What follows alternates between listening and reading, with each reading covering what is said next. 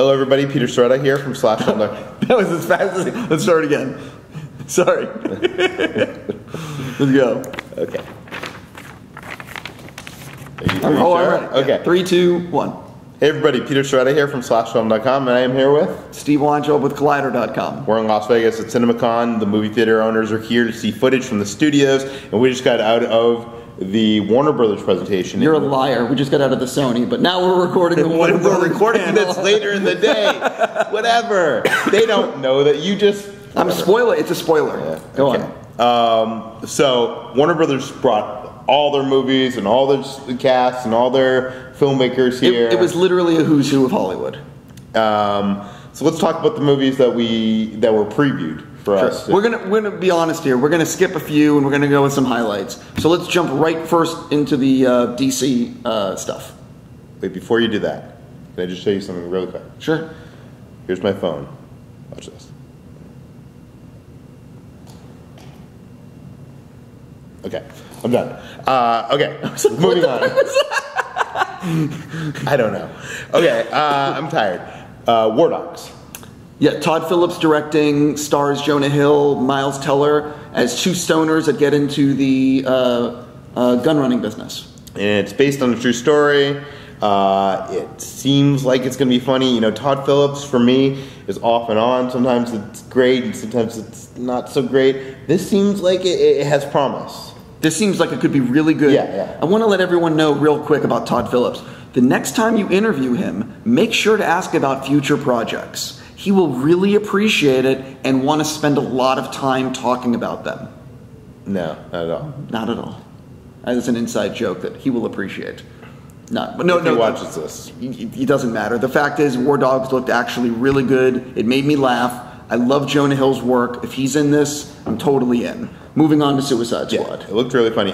Suicide Squad, they showed us a trailer that was kind of a Frankenstein of all the trailers that have been seen so far, but I don't think you've seen many of the trailers, right? I watched the first one. I missed the second one, so a lot of this was new footage to me. Yeah. I couldn't be more sold on a movie than Suicide Squad. I will literally give them my money if I could see it tomorrow. I would pay... I'm so excited for this film because of the cast, because of David Ayer, because it looks bonkers, and everything about this movie has me sold. It looks insane. It looks like fun. I hope the movie has like cool music like these trailers have. Are you completely sold?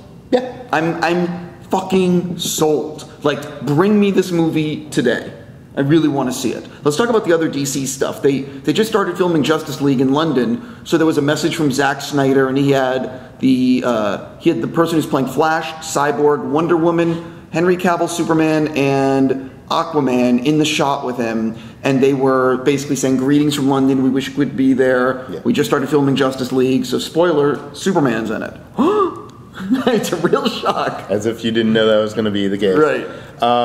We should also talk about, they showed maybe like a 30-second sizzle reel from Wonder Woman.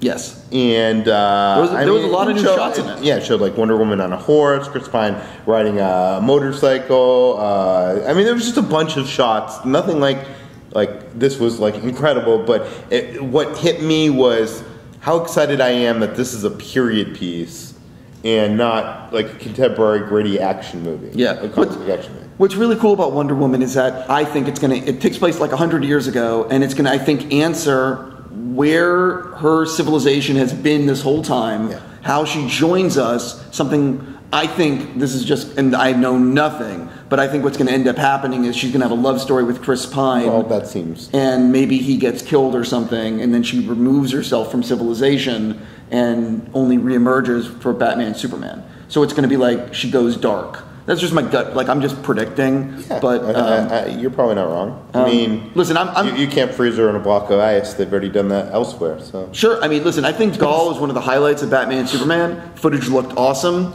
Completely sold on Wonder Woman as well. Let's move on to the horror movies. Yes, Lights Out is a horror movie how do you even describe this? It's produced by James Wan, who directs Conjuring. He's a horror master. Yeah. It's based on a short film, and it's a $5 million lower budget film that's basically literally about what happens when you shut off the lights, that there's actually things in the darkness. And if the lights are on, you're safe, but the minute the lights go out, you're effed. And I think, personally, the footage looks great. It looks like a real, actually scary movie. Yeah, I mean, it has a cool premise because it's playing on your fear of the dark, and everybody's afraid of the dark. And it seems like if you can tap into those kind of primal things, then you have something. And a lot of the footage, like I talked to Teresa Palmer today, who's one of the stars, and I think a lot of the footage was done in camera. It's not like CGI, and because of that, I think that's one of the reasons the footage looks so good, is that it's actually being shot. And speaking of James Wan, exactly, The Conjuring Part 2, they showed us some footage from that. I think there was like the real trailer. They've released a teaser trailer, but today they showed us the real trailer. Yeah, I mean, it looks like, I mean, they're basically setting it up like it's an English Amityville. I mean, it looks. This series, I feel like we've only seen the first movie, but I feel like I could follow the series because you just have these two characters that kind of like investigate. You can basically do a new story each time, and it doesn't have to be the same thing like most sequels. Well, it can almost be an anthology movie. Do you know what I mean? Because it's just basically these two people to kind of Vera Farmiga and Patrick Wilson. And I'm going to tell you now, I loved The Conjuring. Yeah, me too. I loved it. And this new one looks like it's even better. Like, it legit looks scary. And James Wan is, I mean, literally one of the best horror filmmakers working, if not the best. Yeah. And this footage looks great. And what's interesting about Warner Brothers is they're going to release Conjuring in June and Lights Out in July. These are not big budget movies. So they're going after like a different segment of the market. And I really think it's going to work. Because these movies actually look good. It's a smart move. Let's move on to Nice Guys, which is the Shane Black movie. It looks like Russell Crowe, Ryan Gosling. Yeah. It looks like an old school buddy cop kind of classic Shane Black movie. Period piece set in LA. And it looks really funny. Looks hilarious. Really funny. I will tell you that, like, and maybe I'm not supposed to talk about this, but I'm going to say it anyway. I did a set visit on Nice Guys. Yep. And we saw a sizzle reel on set. We were laughing so hard. I'm like, I'm so giddy about this movie. I think Shane Black is, you know, a lot of you guys out there know who Shane Black is, and we know who Shane Black is, but like, you know, a lot of people also don't. He's so awesome of a filmmaker. He's a genius. He's a genius. I'm so happy as Ryan Gosling and Russell Crowe because them being in it means it's going to be seen by a ton of people, and it, you know, because it's not like Iron Man. He lasted Iron Man 3, so like you need movie stars to carry a movie like this, and it looks fantastic.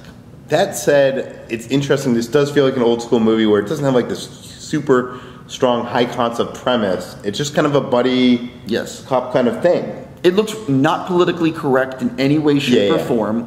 And it looks like they're having the time of their lives. Russell Crowe today, when he was introducing the movie, said that to corpse a scene is basically when you ruin a take. And he said he ruined more takes on Nice Guys in 1 week than he did in his entire career before from laughing so much. And it looks it. You want to talk about Central Intelligence? We'll just touch on it real quick. Dwayne Johnson, Kevin Hart.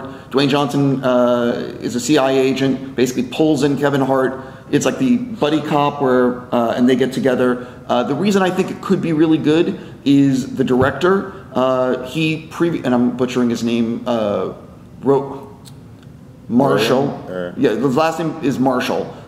He last did We're the Millers, and that's a really funny movie. Still haven't seen that one. Oh, it's really worth your time. So because of that, I can't believe I can't remember. Roland? Yeah, it doesn't matter. The point is, I'm giving it a huge possibility because A, they're releasing it in the heart of summer. B, I love Dwayne Johnson, and I love Dwayne Johnson, but I don't know. This didn't.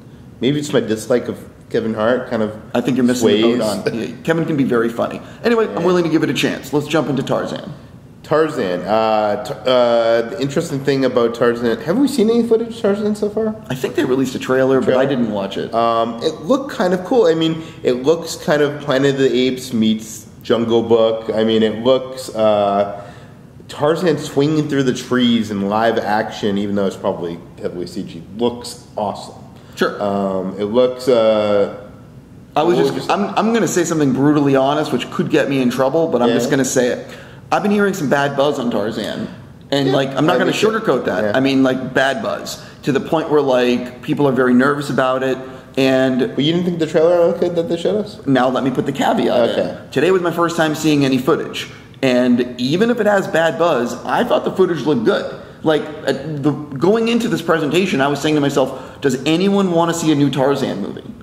At all. Does anyone care? Do 14-year-olds want to see Tarzan? And I'm going to tell you right now, I thought the footage looked really good. And the apes and everything, I think, are motion capture, which is the reason it took a while for post, which could explain why people are thinking bad buzz. Yeah.